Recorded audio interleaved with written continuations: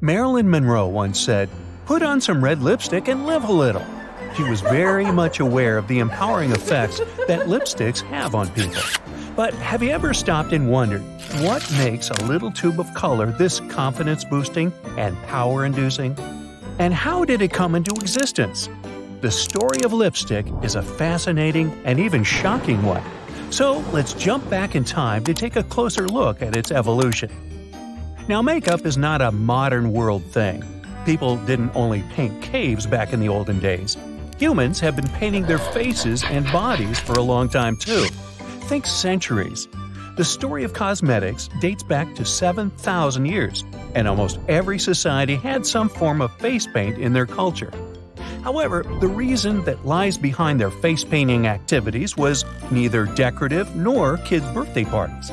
They were doing that as a protection against the dark forces which they believed to exist. It is actually argued that cosmetic body art has been one of the earliest forms of ritual in human culture. Now, most of the time, they would use naturally sourced pigments in the colors black, yellow, and red ochre that came from colored mud or dirt.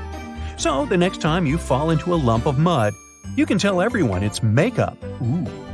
Eventually, face painting started to be used for decorative and beauty purposes. This way, the first lip colors appeared. People from the Sumerian civilization were the first ones to wear lipsticks. The color was obtained from natural substances like fruit, henna, and clay rust. On the other hand, Mesopotamian women made some fancier choices and used ground-up precious gemstones and jewels to add color to their lips. Now, ancient Egypt was also amongst the earliest cultures to use cosmetics. It was believed that makeup served as a marker of wealth and a way to appeal to the deities. Both men and women wore makeup. The staple product of everyone's makeup bags was a reddish rouge for cheeks and lips, in addition to black kohl eyeliner, white powders, and malachite-colored eyeshadows. Think about hieroglyphics, and you can picture what I'm talking about. The redness that the rouge would give was especially desirable because it was believed to make you look healthy. The red color was popular because it was also one of the most available and vibrant pigments that existed at that time. In addition to using dirt and mud, Egyptian people used some other questionable things to get vibrant makeup. They imported parasitic insects that are called kermes. Then they would crush these bugs to achieve bright red carmine pigments. But that was no easy job. It would take approximately 70,000 bugs to make just 1 pound of dye. They added some crushed ants into the mixture, and voila! They had the perfect shade of red. And here's some hot gossip. Cleopatra was really into that color. The surprising thing is that the same pigment that's derived from the bugs is still used in lipsticks today, as well as some food products, medications, artificial flowers, and paints. Hey, don't worry, it's safe to eat. Now, in addition to bugs and other ingredients on the safer end, Egyptians used harmful substances like lead, too. Well, you can guess that it didn't end well for them. Red was not the only lip color they used, by the way. They also achieved lipsticks with shimmering effects using a pearlescent substance found in fish scales. Just like carmine, that one is still used today as well. One last thing that's worth mentioning here is that Egyptians also used makeup products on their mummies. That's because they believed it would make them irresistible in the afterlife. To whom?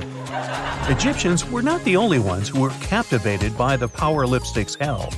Ancient Chinese made the first lip balms with beeswax to protect their lips. They also wore lipstick, despite Mulan's discontent about it, to reshape their lips into circles, hearts, flowers, butterflies, hey, you name it.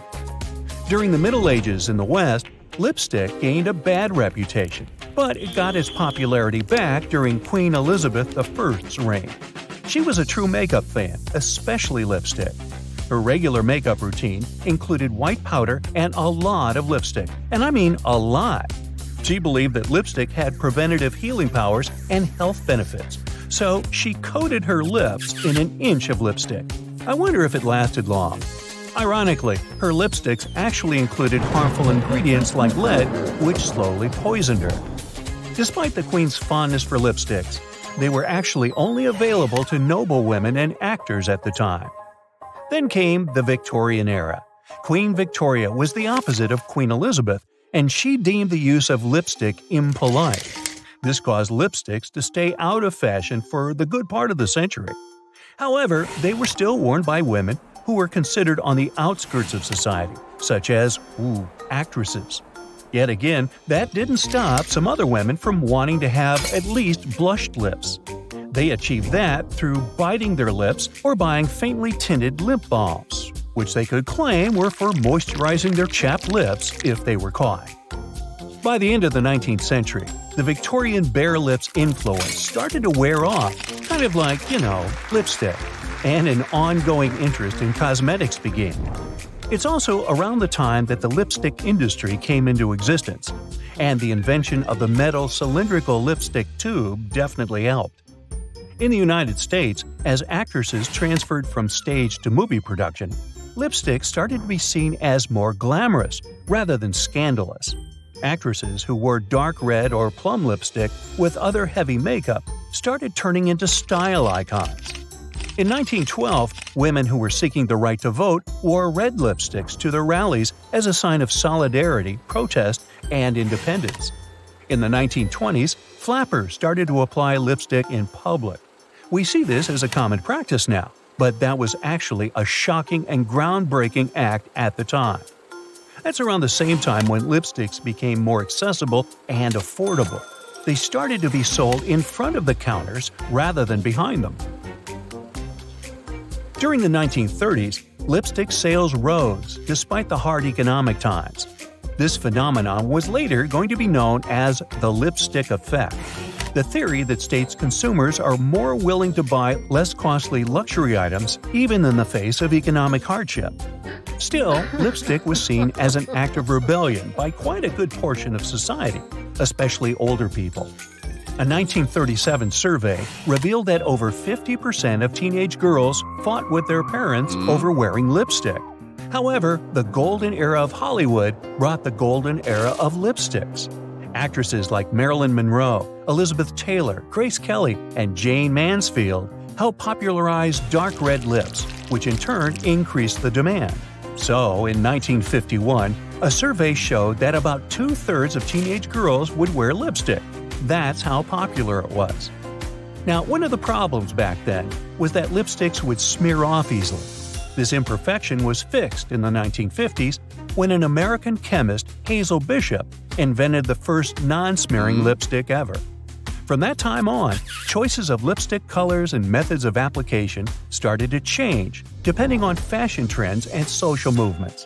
The 60s brought lighter pink, frosty pastel, nude colors, and lip glosses. The late 70s brought the punk movement, which in return caused the release of deep purples, extraordinary neons like acid green or jet blacks into the market. The 80s, also known as the disco era, was all about the glam. It was also a renaissance era for bright pinks and reds as people tried to match their lips to their bold eye makeup. The 90s were, on the other hand, all about minimalism, with some of the most popular shades being the different tones of browns and raisins. The 2000s meant glossy and plump lips. And now there is literally no limit to how one can express themselves through lipsticks. Think about any color and any lipstick finish, and you most probably will be able to find it. Excuse me, I need to remove my lipstick now. It's all over the mic. That's it for today. So hey, if you pacified your curiosity, then give the video a like and share it with your friends. Or if you want more, just click on these videos and stay on the bright side.